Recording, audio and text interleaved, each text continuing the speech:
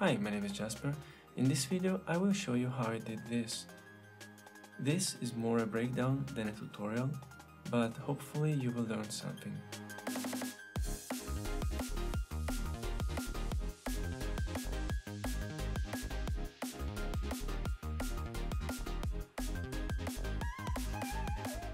I used Affinity Photo, but you can use any photo editing software like Photoshop or GIMP. And then I import all the assets into Blender because I treated this as a 3D scene and I will show it later. Now the main goal for me now at this point is to separate all the assets. So as you can see, I try to separate the foreground, like here the sea with the boat or the ship and the cup. Then I have the sun, the clouds and these towers. So I started separating the background, as you can see here, and I just painted this, and I separated also this background in 3 different layers. So I have background layer is level 0, level 1 and also level 2 here. So then I separated like this ship with the cup, and I did the same for the clouds and also the sea. So here I also separated the sea in 3 different layers. As you can see, I have level 0, then I have level 1 and also level 2. This will help me to create that parallax effect. Then after this I imported all these 2D textures into a single texture like this one. This is 2048 by 2048 and it's actually the maximum value you can use, maximum size. And for this I use a PNG texture, so because I need the transparency, and you will see later in Blender how I use that. Here we are in Blender and this is the actual scene I imported into Lens Studio. Now it might seem confusing, but it's really not. I just explain everything. The main box here is a container where you place all your scene, and if you apply a transparent material inside Lens Studio, you can give that illusion of like a portal or a framing. You will see this later.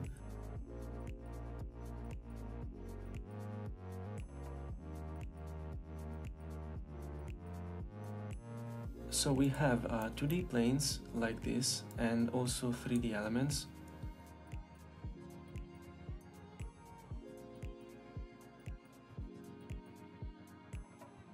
These are basically just the textures I created inside Affinity. I just separated them so I can create that sense of depth. When you import them, you can just move them around inside also Lens Studio or here in Blender. And the more you separate them, the more you move along the axis, the more you can create that parallax effect. Here we have the 3D elements, we have the towers. I just modeled them using the reference image. Then the sun, it's basically a UV sphere, and I will show you later how I did this, but it's really simple. Behind that we have this face. So once you imported your image, you can press 1 on the numpad and use this as a reference.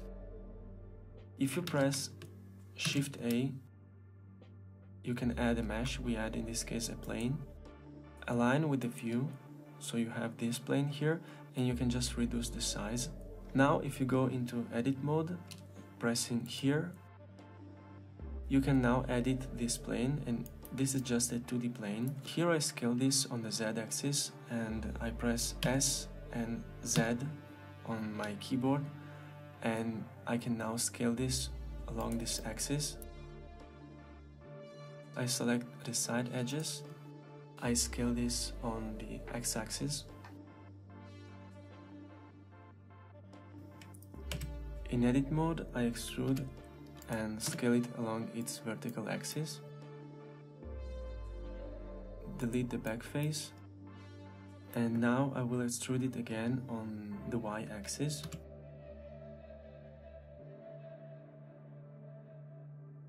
So as you can see, if I delete this face, now I have this rectangle.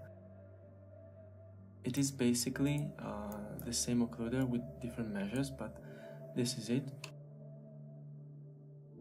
I create a plane,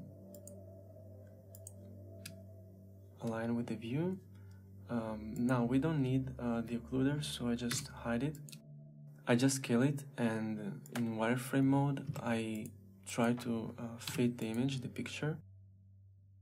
So once you've done this, you have to do a couple of things. So press N, and as you can see we have a scale. Now you want to have, when you model something in Blender and you have to import in another software, to have a uniform scale. So to do this, you just press Ctrl A, and you can apply scale, rotation, and everything else. It's really important to apply the scale so you can avoid issues when you use modifiers or you sculpt, or even if you import the model into another 3D software.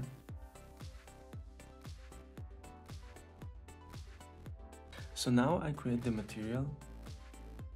You see it is messed up because I have to UV unwrap the plane.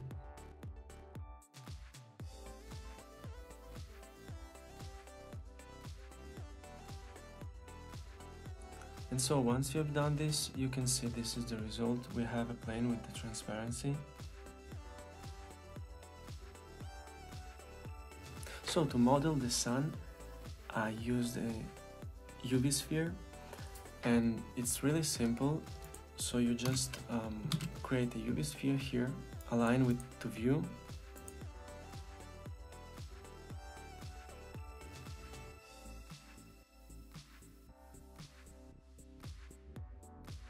so in edit mode I just selected some faces, and pressing E I just extruded everything. Then I just scaled this, selecting everything, I scale it along the y-axis.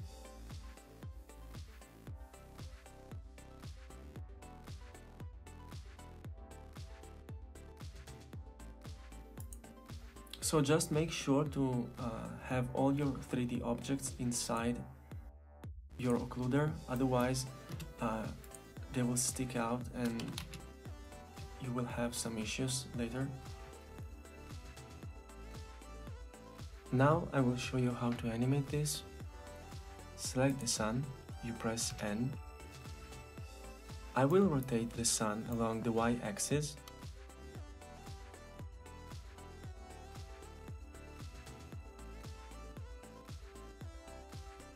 Lens Studio allows you to use only 10 seconds, so this is actually the maximum value.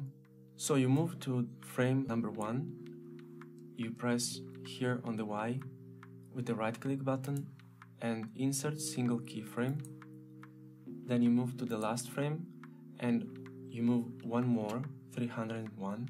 In this way you will have a loop animation. And I will spin this 360 degrees. So I will type 360.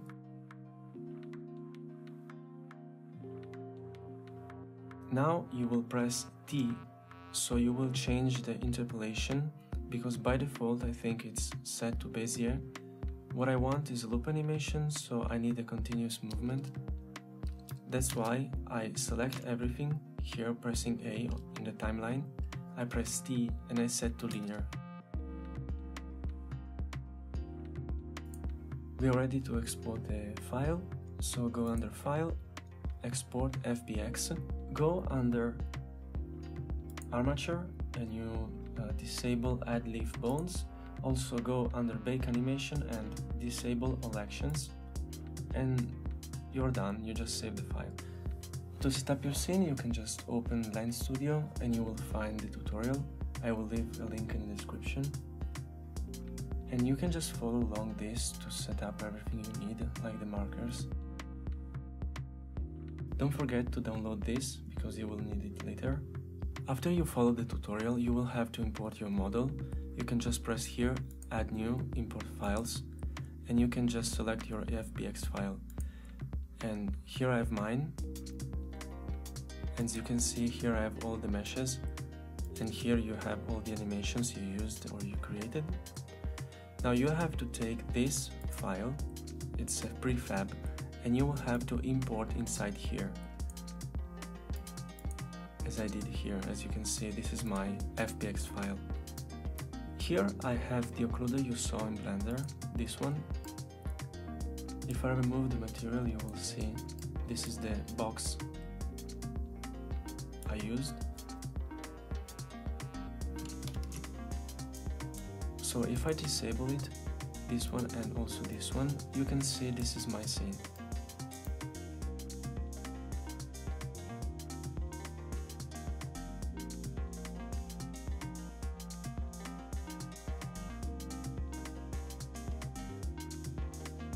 If you select the prefab here, you will see the animations you exported and imported here inside Lens Studio. You will leave this in autoplay unless you have some kind of behavioral script like approaching or touching. And so this is the scene and you don't have to do anything else. So one more thing is to update this stationary image. Before you publish the lens, you will have to use this Snapcode. To have the new one updated, you will have to publish the lens, wait the approval. Later on, you will have just to update the lens you created with this new image.